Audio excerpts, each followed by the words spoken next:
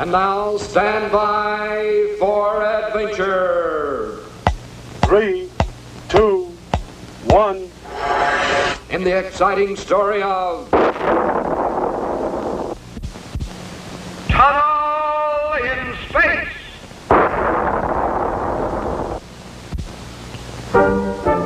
The Wonder Rocket Travel Lab speeds through space past the red world of Mars and into the belt of asteroids, gateway to the giant planet Jupiter. Inside the spaceship, Bleep and his crew prepare to land. Cut off power circuits. Roger. Activate landing generators.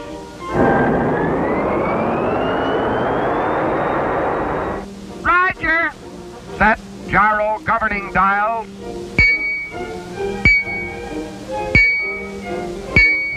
Roger. 50 leagues from touchdown. 25 leagues. 10, 5, 3, 2, 1. Touchdown. They've arrived. Jupiter welcomes you. Step aboard, please. Squeak and Scratch gaze in wonder as they speed to Space Command headquarters. Jupiter City is the busiest spaceport in the solar system. Rockets depart regularly for every point in the galaxy.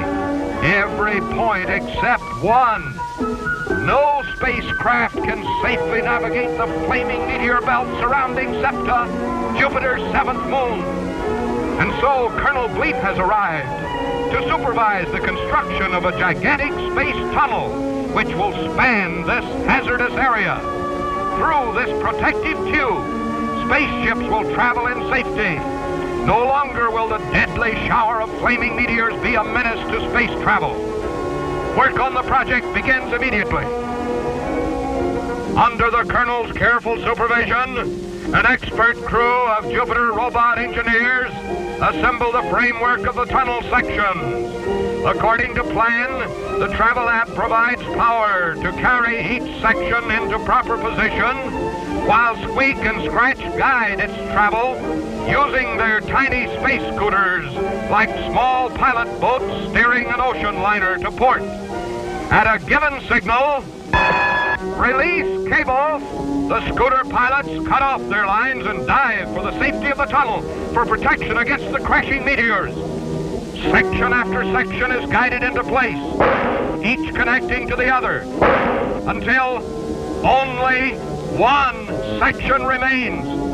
Carefully, the scooter cadets guide its course as the Travel Lab builds up power to slam the section into place. Space scooters, release cables. Scratch is free. Into the tube he dives. But little Squeak's cable is jammed. Again and again, the puppet pours on power, but the cable will not break loose.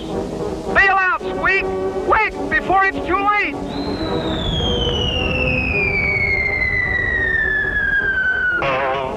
Run, fella, run! Here come the meteors! Poor Squeak hasn't a chance! But wait, what's that? Why, it's Scratch, and he's flying upside. Alley-oop, he's got him! But the caveman can't reach the controls in this position. They're headed deeper into the meteor shower. They've got to turn back, but how?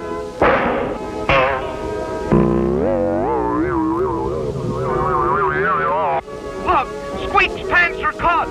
Sizzling Saturn, will the puppet's elastic arm cords hold? They did! Back they catapult at tremendous speed, safely out of the meteor storm.